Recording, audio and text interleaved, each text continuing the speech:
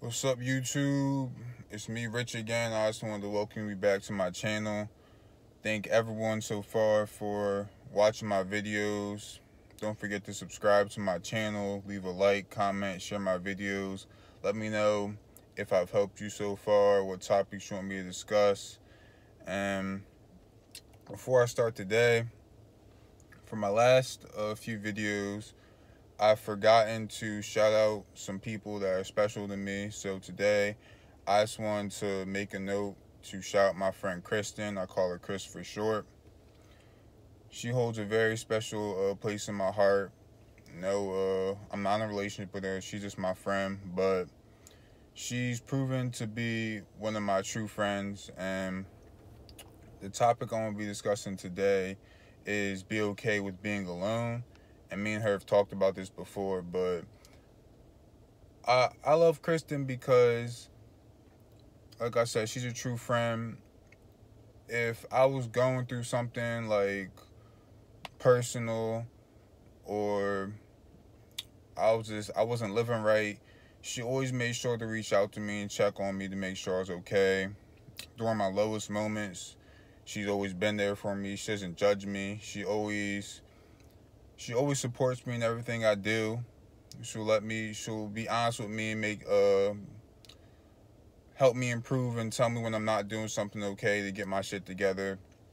So, like, that's my people, like, and yeah, she's always there for me. So I just want to tell Kristen, I appreciate you.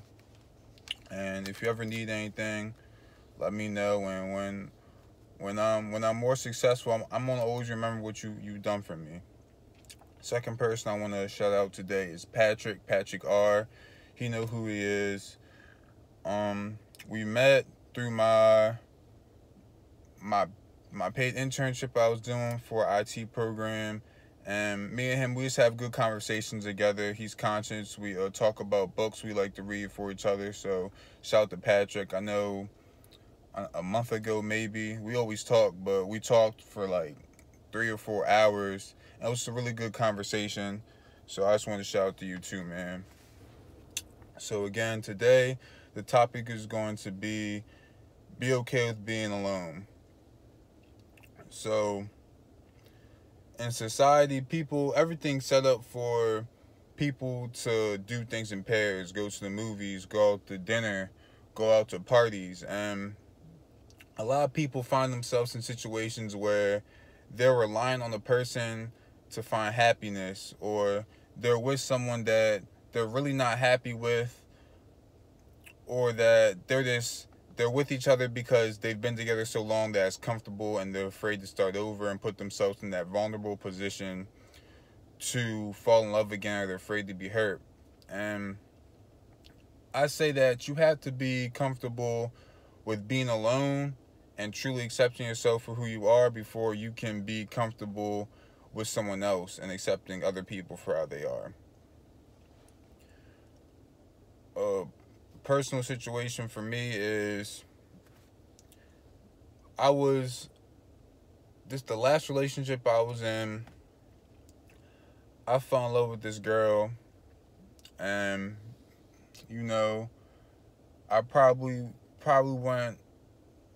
got involved with her too quickly, too seriously.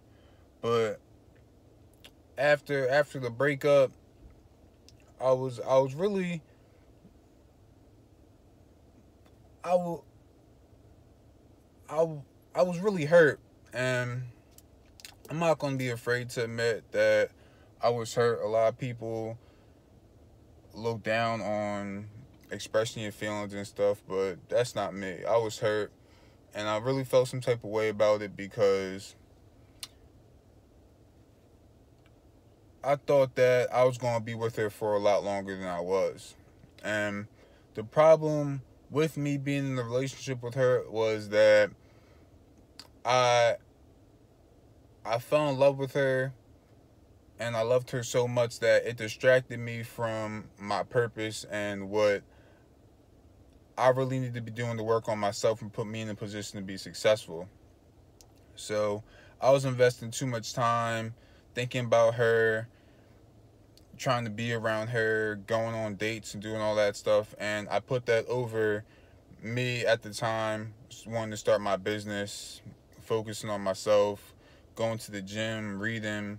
And at the time, I really wasn't living right anyway. So that also has to do something, that also contributes to my distraction. But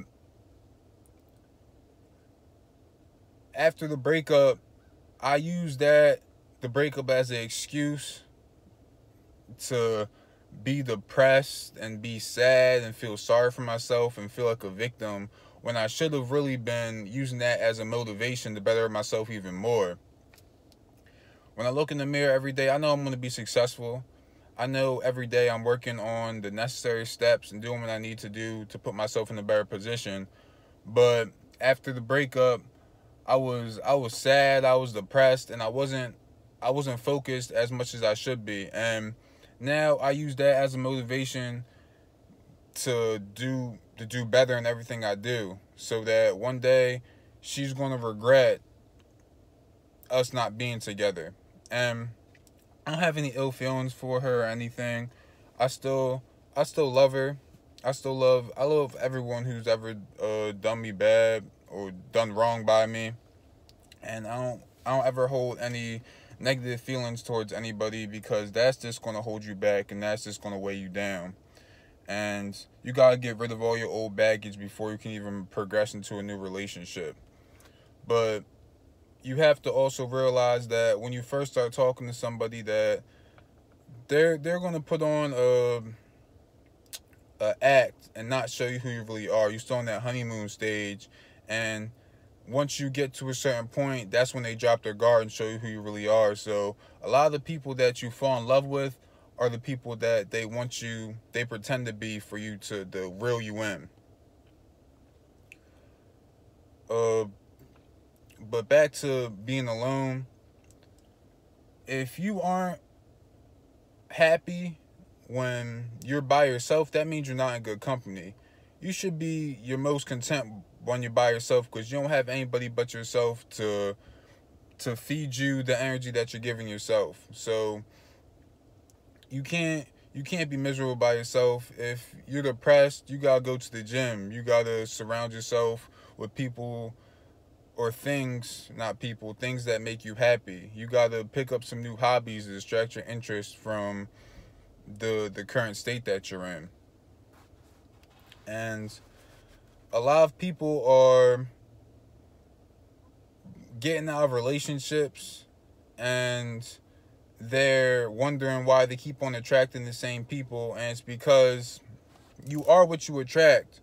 And a lot of people have these shopping lists of characteristics and traits and financial situations they want people to be in, but they aren't that themselves. And you wanna attract a king or a queen when you're a peasant, and you keep on saying, "Oh, I'm not. Oh, I attract these ancient niggas. I attract these ancient bitches. Blah blah blah blah blah." But I need you to look in the mirror yourself and ask yourself, are you really shit yourself to be asking and demanding so much from a person that you can't even give them yourself?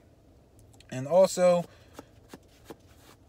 I know with a lot of women, they say, "Man, everyone just wants to fuck me, blah blah blah. I just want to be used for my body." And I'm not saying this is true in all cases, but look at your social media. How are you presenting yourself? How are you marketing yourself? And I'm going to do a video on your personal brand later on.